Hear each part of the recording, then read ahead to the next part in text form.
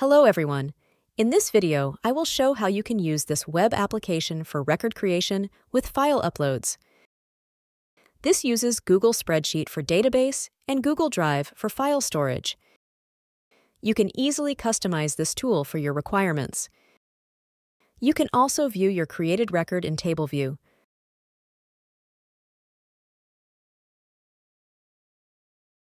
Let me show you the demo in detail. I am currently using this for recording my expenses and uploading the receipts. The entire page consists of header, footer, and form, and all can be customized easily. This form captures details like expense description, category, date, payment method, amount, notes, and receipts. Notice that you can have multiple form sections, like here I have used 2 sections. Each section can have its own title.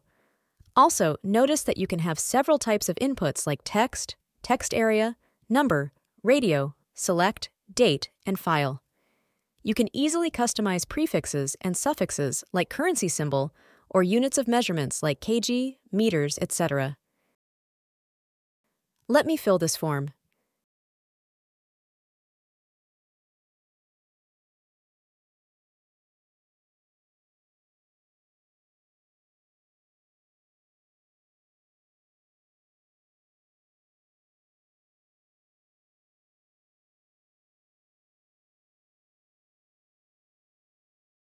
Notice, when I select the file, the Submit button gets disabled and displays an uploading message. This tells that file gets uploaded prior to form submission. After form submission, that uploaded file will be linked to the created record. I am hitting the Submit button.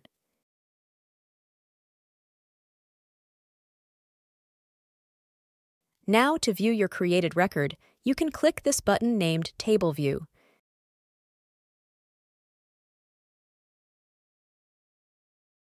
You can also view the uploaded files like this.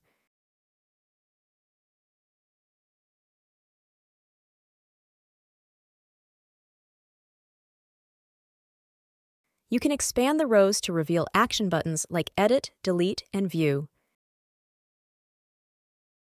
You can view your record in a nicely crafted detail view. You can open the uploaded files like this.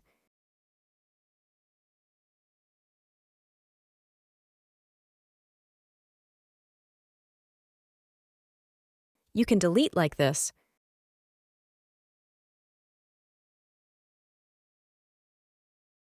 The table will refresh after deletion.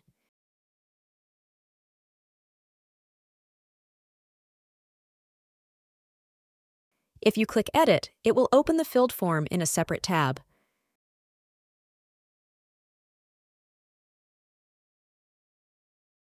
There you can edit and submit the changes. Let me show you that also. Here I am editing a few fields.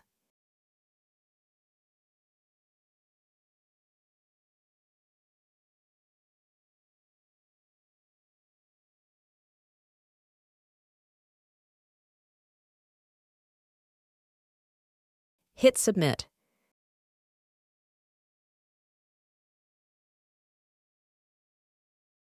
Now let me open the table view. Here you can see that this row has been updated with the new changes. Let's check the spreadsheet now.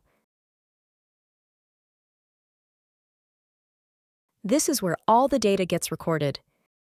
You are requested not to change the content of this sheet. I know this data is not useful to you. That's why I have written a custom function to parse this data. In the next tab, you can see I have used the custom function named parse and passed the JSON data and the field name as parameters.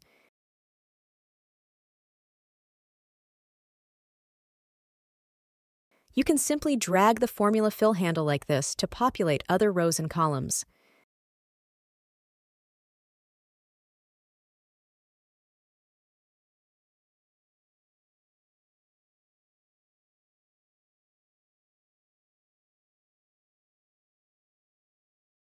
Now let me show you where the file gets uploaded. I will open my Google Drive folder.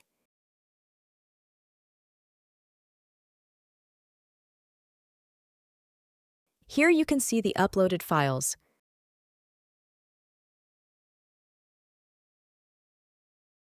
I have passed the ID of this folder in the scripts. Now, how do you make this yours and customize it to suit your requirements? Make a copy of this spreadsheet from the link provided in the description below.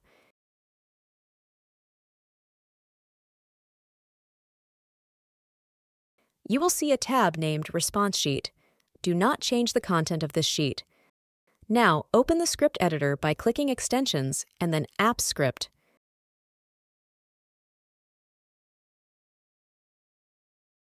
Open code.gs file.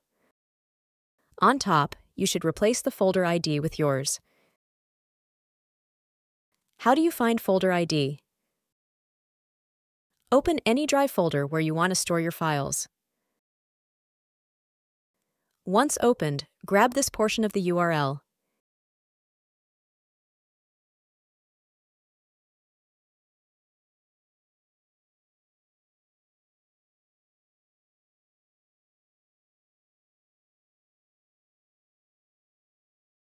Now we need to deploy this to get the working URL for the web application. Click this Deploy button. Then choose a new deployment. Select Web App as the type of the deployment. In description, you can write anything like version 1. In Execute as dropdown, select Me. In Who has access to dropdown, you can select any of the 3 depending on your use cases. I will choose Only Myself so that only I can access the web app. Then click Deploy. It will take some time, and then it will ask you to authorize the attached script.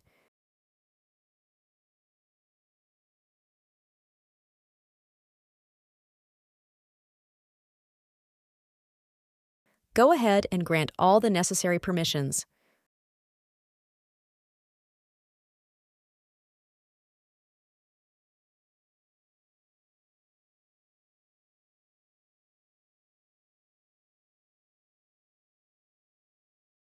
Once the deployment is complete, you will get the URL. Copy this URL and paste it somewhere for your reference.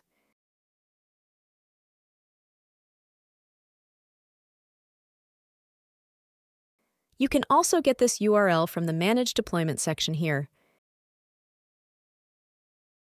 It is also possible to get testing URL, which will always point to the latest code. This is useful when your project is under development. This is how you can get it. Go to Test Deployment. This will give you dev URL, and it will end with dev word.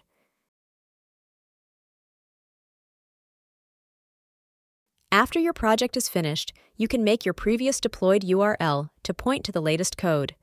For that, go to Manage Deployment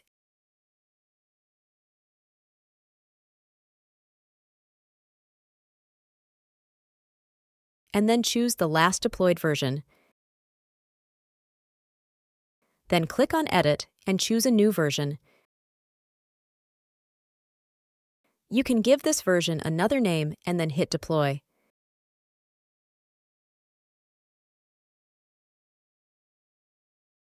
This way, your previous deployed URL will start pointing towards your latest committed code. Now, how to customize this. Let me open the code and the application in split mode. If you can see, you have got header, footer, and form section. To customize header, go to header.html. And there you can insert title, logo, short description, or whatever.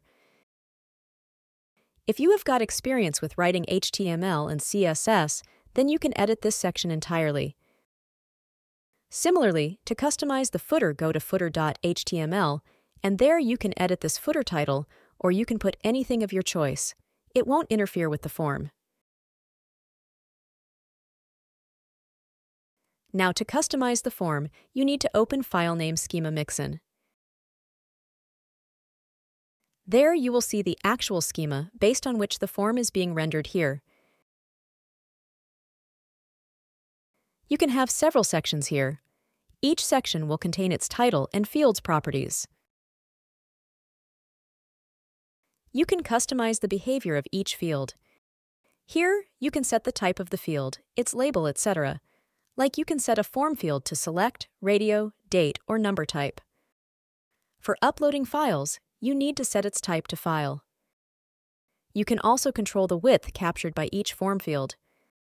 Like here, the column is 1/3 specifies that this field will take 1/3 of the entire form width. You can make it half or quarter or any other size. You can read more about this from the reference documentation. I will post the link in the description. You can also provide prefixes and suffixes like currency symbol, units of measurements, etc. It would be a lot better if I can show you the demo here itself. Here I am using testing URL.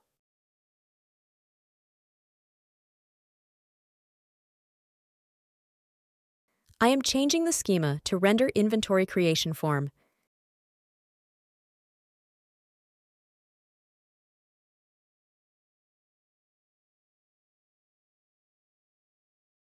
After making changes, hit this Save button.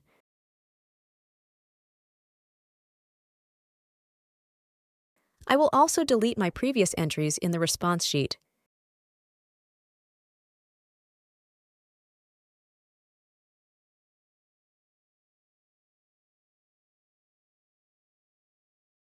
Now I will refresh the form.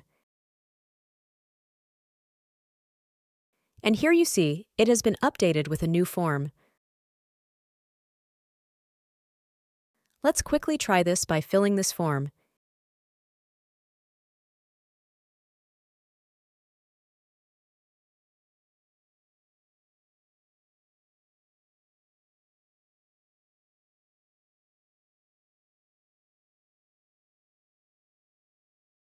And hit Submit.